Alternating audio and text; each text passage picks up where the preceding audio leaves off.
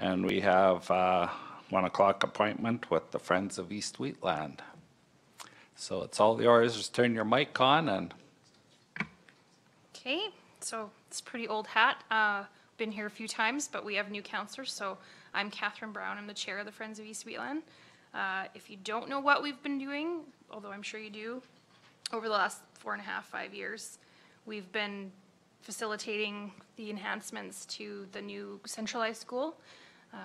So that's that in a nutshell. This is Natasha Kester, so she's another member.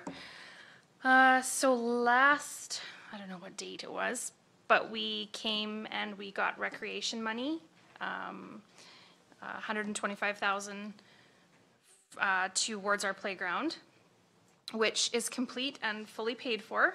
And as I forwarded this to you guys this morning or yesterday, so we do have a little bit of money left over in the amount of $42,592.51.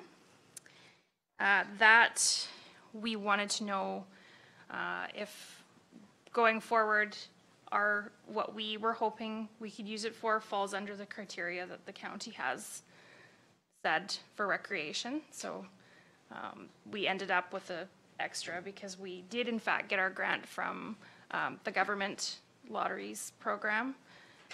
So we were covered for sure with a little bit left over. So what we've looked at is finishing our gymnasium, which currently doesn't have a sound system.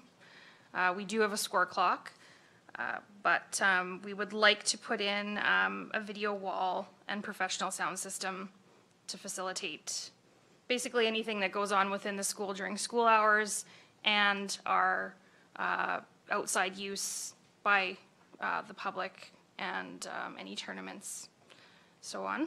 So the amount for that, for the install and all the equipment, is $75,000, and we do have enough, if the county approves the remainder, we do have enough to pay for that completely finished and installed. So that's where we are now. Thank you. Does anyone have any questions? Ellen?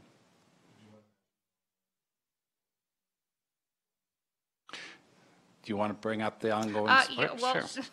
So I'm not sure where we at. I think we have one payment that's been made already. So we, when we brought our request forward to complete the gymnasium, we did get $250,000 from the county to finish the gymnasium, and then we do have plans for a fitness center, which would be joint use between the county and the school division. So I'm not sure where we are in that process yet, because it's kind of now the board's dealing with blueprints and stuff. So, but we do have an agreement for $125,000 from the county moving forward, and I believe the first payment was for 17, and then total 4 payments. Is that correct? Ellen, do you know how many payments we've made? Or? There's one payment made in 2017 for $25,000, and then the next 4 years. So. Okay. Right. So, Catherine, how much money have you raised, you and your group, to pay for all these? Over and above all the things that we put into the school? Yeah. I believe it's over $1 million. I believe. When you factor in all the grant money, the county's contribution, and then everything else that's been raised. Okay. So. Do you have a number of support from the citizens that live in the county? Yeah, they're completely on board, actually. Well, our playground is obviously well received. It's been actually, I've had other schools call me personally that are planning on building playgrounds, asking for input and how we went about planning it, and the fact that it is accessible for wheelchair and special needs kids. So that was going forward. They were pretty excited and wanted to know how we went about that. We worked with a really great company, and they're still supportive even after the fact. Check in to say, is everything going good? So it's a really nice playground. The kids love it. Yeah. Public loves it. So. I don't. I know when I went there, I think you have a whole bucket full of Tonka toys. Oh yeah, there to we play did. with. That was Hazar Fish and Game donated all the Tonka trucks for the kids to play with on the other side there, so. And our facility, like our gymnasium's been used at least 3 times for tournaments for volleyball already. Heard a lot of great feedback. So with the addition of the sound system and the LED screen would be Okay. nice for that, so. Is there any other questions, or? Ben? Excuse me, through the chair. So this letter that you've sent where you're asking us to reallocate the 42 out of that came out of the municipal reserve, right? No, where did that initially came from? A portion of it did, yes. Because when, under the MGA, isn't it, under the MGA, once we allocate that municipal reserve, we can't dictate how it's used. No, I don't know if it specifically says in the MJ you can't dictate. It's being used for recreation, so Yeah. it's being used for the intended purpose. It's just Yeah, not so- the intended purpose that originally was. It was earmarked for the playground originally, right? So that's why they're here today to ask I council to realize that. consider I was that. just, because I know there was some issue around that a couple of years ago when the previous counselor brought something up there, but under the MGA, it did state that that municipal reserve, once it was allocated to the corresponding school, then we lost control of that money. We had no control over what it was spent on. So we might need to want to check that out.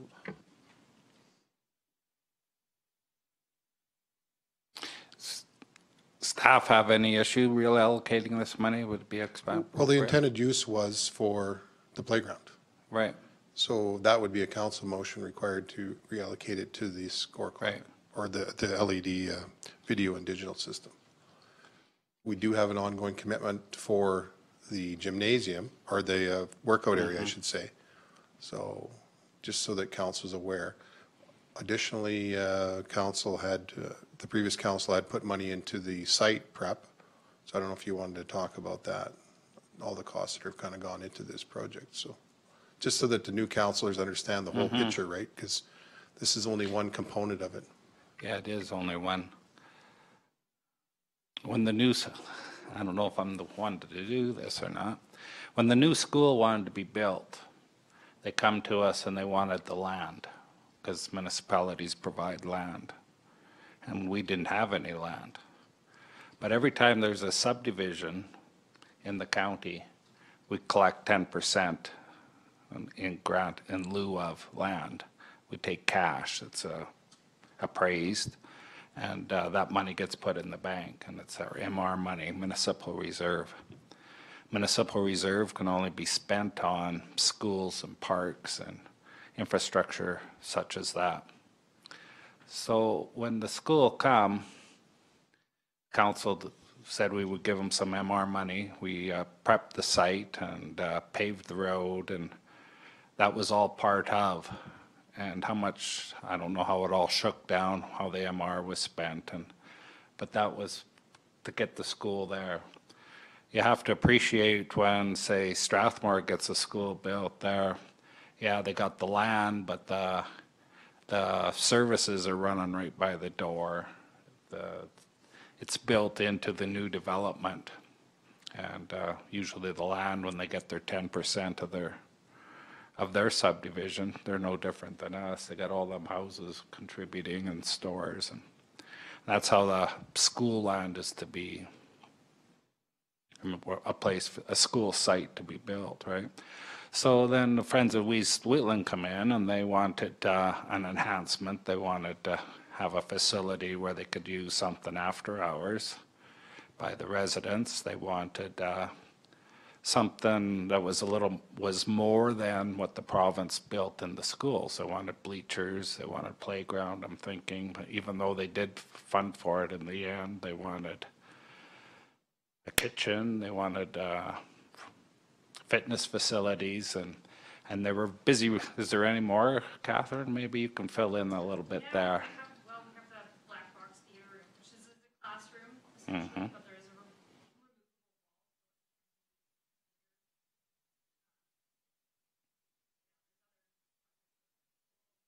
We did mostly, it was Oh, sorry. to facilitate having tournaments something that our kids in our schools had never seen before. We wouldn't have the opportunity to host them. So having a larger gymnasium and the bleachers there for parents to come and watch their kids and the public, and then, yeah, we did do the kitchen, and that, I want to say that the kitchen in the end did come out of the budgeted money that the government gave us for the school, because it had to be put in the blueprints and all that prior to us deciding if we had the amount of money to pay for it. So, because that all had the lines, the gas lines and all that kind of stuff. So, and the playground, which in our province costs a heck of a lot of money, which we found out. So yeah, that in itself, I think. And then we're still on playing field. I think we're just about finished there. They sodded it before the snow flew, so. So the money you got or you raised was for enhancements of the school? Right. Right. And I don't know what the county committed, probably 600-ish? Yeah. I'm thinking when we total it all up in my head, 250, something yeah, like that. close to that, yeah. So then when Strathmore come along for their new school, after talking and stuff, we jointly said, well, we'll, after negotiating, we would jointly do their field house there, and we committed $3 million the infrastructure up front. And how much a year for maintenance, Ellen? Well, we've budgeted $75,000, but basically the agreement says 30% of any loss would be incurred by the county. But Yeah. this year, obviously, 2017, it never got operational, so there's no loss there There won't this be year. much. 2018, there will be a small loss, but. And if I remember right, I think the field house is around 10 million. And we put in 3, town put in 5, and the school put in 2. And historically, counties, what is the percentage they were thinking that the county kids would be in Strathmore? Anyway, I think we well put in our share for sure. We were way over for sure. Like, I'm thinking 40% or 35%. Yeah, it was enough. I don't know if I leave out anything, Ben, or off the top of my head. Ellen, can you fill it in? No, I don't think so. It was, originally there was, I can't remember exactly what the total was we had in that MR, but we were keeping 25% back for our parks and things that we had in the county. The rest was set aside for the, and I think the school got 800,000 out of that for their first kick, but we were looking at more than that at the end date. That was just the first one, so I don't have any problem with what they're asking, but. Yeah, so just to elaborate on Councillor Armstrong's comments. So as far as the school, there is a school component and there's a recreation component, so that's 2 different things. So when you're talking the 800, that was the first payment, then there was another 600,000 made. That was for site work on the school.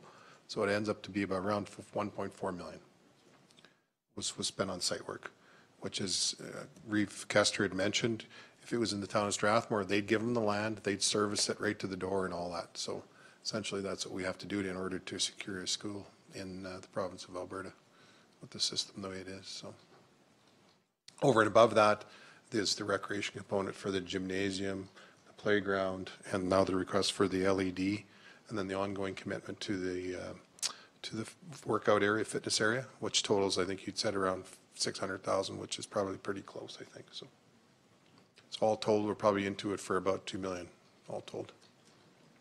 And all of the county kids go to that school. How much was MR money? Can you remember? Yeah. Certainly the 1.4 million was all MR. Yeah. And then there was a $250,000 allocation, from my recollection, straight out MR, and then the remainder come out of general funds, from my recollection. Yeah. In Strathmore, the 3 million that was committed to the field house, we financed through grants, provincial grants. SI, essentially, right. And 500,000 through federal gas taxes. So Okay.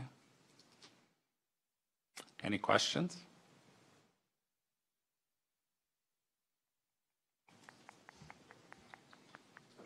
Donna? Does the fitness center, is it open to the public? It will be, yeah. It'll be joint use between the general public within the county and the Golden Hills School Division. That was our kind of mandate moving forward, is we wanted to offer something there for us out in the county area in Wheatland East.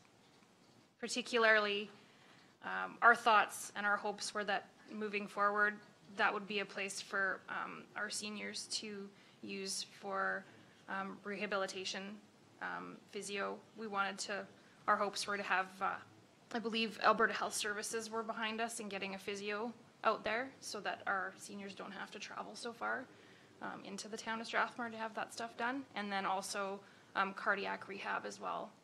So it would be used by the public Okay. for So sure. that facility isn't built yet? No. That's coming in the future, the fitness area? And I don't know if we have an exact timeline on that. I don't, and I, 2019, I yeah. think, was original. 2019, 2020, I think Yeah. is original, what they were thinking. And we do have a use agreement with Golden Hills, the county does, as well as, I believe, Strathmore schools too. So there was a question that Tom just asked me, the, when Alan said that all the county kids go to that school, they are all county kids. Some of our county, the children in the county go to Drumheller. They're in the Catholic system, and they get busing paid for to go down there. If there's any of the public that go down there, they don't get the busing paid for unless they ride on the Catholic bus. So any of the ones in the in this municipality, if they want to ride the bus, or if they want to go to anywhere other than that school in that busing area, they have to pay their own busing unless they're in a Catholic system. I think my comment was more about all the kids in that school are from the county. From the county, In yeah. Strathmore, certain percentage are from the county, but more are from Strathmore. That was my point there. So for the county to fund that, they're funding their own, essentially for their own residents, totally. And I've heard there's some kids from Strathmore being, parents driving them over to go to school. I don't know if,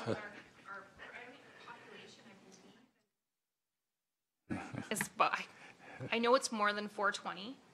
I'm sure it's more than 420, and that's K to 12, like total. So it's a healthy number. Like our graduation classes are getting bigger. You can see as you go down. So Yeah. there's definitely more kids, and they're thriving in there. Another thing too, and as it says in the write up from Sean, that is completely user friendly. So it would be like if anybody wanted to come in and use the screen and the sound system, it's plug and play pretty much. You'd plug in your laptop or, so it's not complicated for sure. okay. Donna? So how many schools is the county, so you have the Wheatland East, or Wheatland Crossing, Yeah. and we have Carsland. What other schools is there? That's it? Just the two? Gleason doesn't have one then? No. Okay.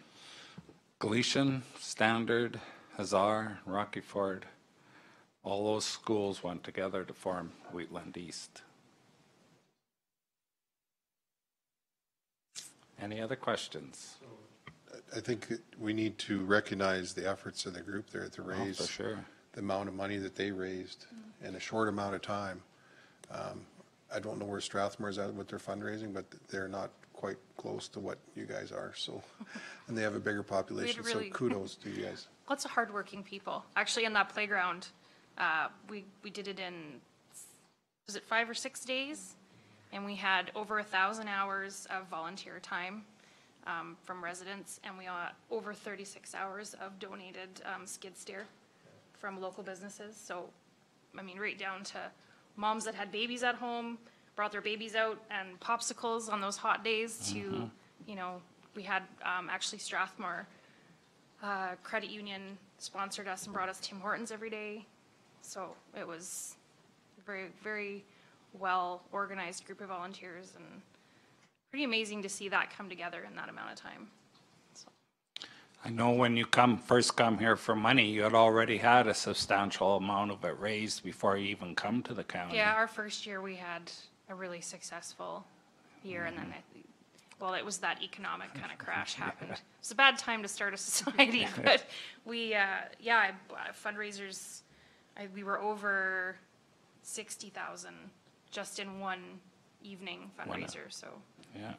it was, And when Strathmore come, they never even thought of fundraising, I don't think. I don't know if how their fundraising efforts are going, but Yeah, they've had to name the thing, name the facility. I think they raised money there and a couple other places, but I'm not sure. Yeah, I yet. met with Town of Strathmore representatives last week.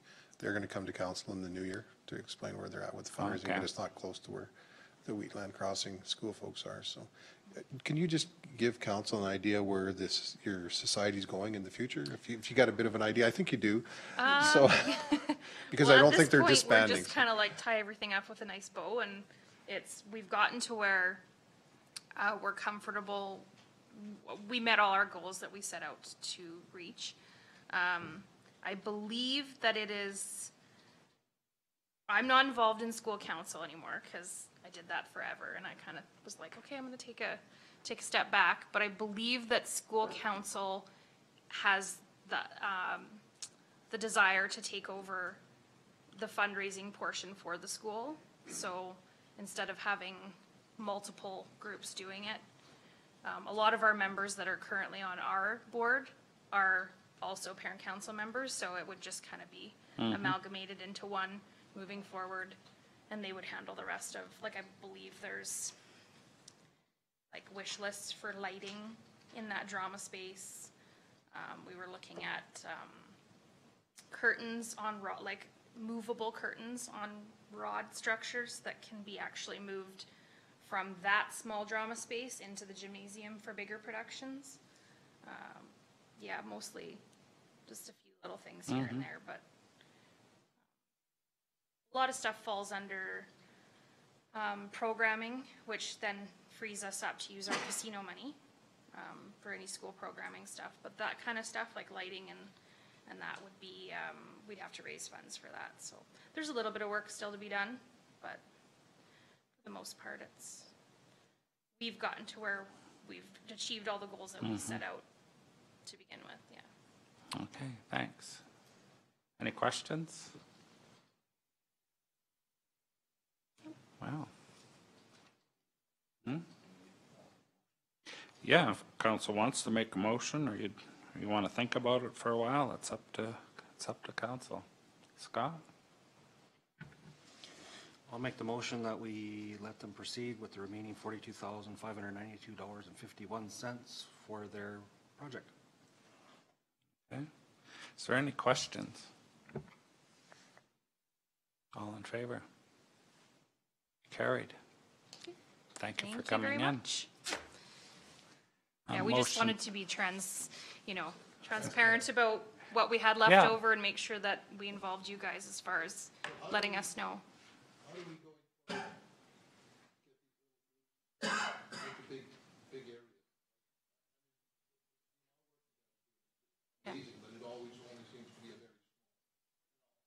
Yeah. Yeah. I think a lot of it comes down to, how families, stretch themselves out. Like, I know a lot of people, like, both parents work full-time. They just don't have the time to put into that sort of a project.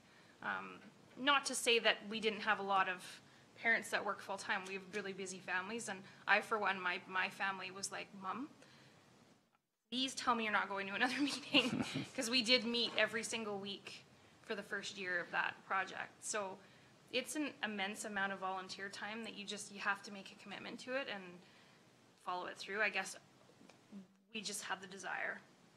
And there was history too. I think our 4 communities that worked on the board had the desire to absolutely see it through and make it work. Whereas I think history played a part in that. We really wanted to make a point and say that we could do it and that it was possible and that it would be extremely successful. So Well, thanks again. Thank you for having us, For, again. A motion to accept for information. Thanks again, Ron. Appreciate it. All in favor? Jason?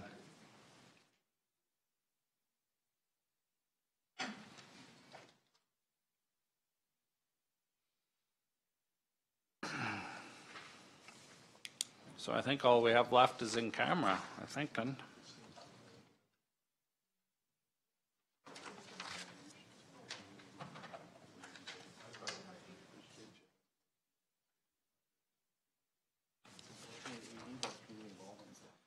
Okay, motion to go on camera. Tom, all in favor? Carried. Okay, any questions? All in favor? Carried. And motion to adjourn. Ben, all in favor? Oh, The population in the growth management board okay, is 1,351. okay. I just had to get to my desk to get it for you. Yeah, I'd ask them. That's correct. Yeah. 1351 for information. And then the other information that I wanted to provide is the RCMP Policing Priority Survey that we did last year. I'm going to give you that just to give you an idea of what we asked last year. Please respond with any questions you want to have asked. We had some say in the questions on this, but I want to have more say in them this year. Okay. It's our survey, so, okay.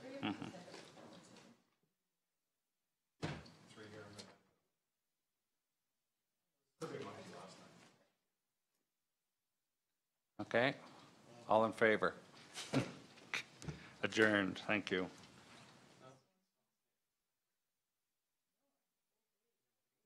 Margaret? Ben?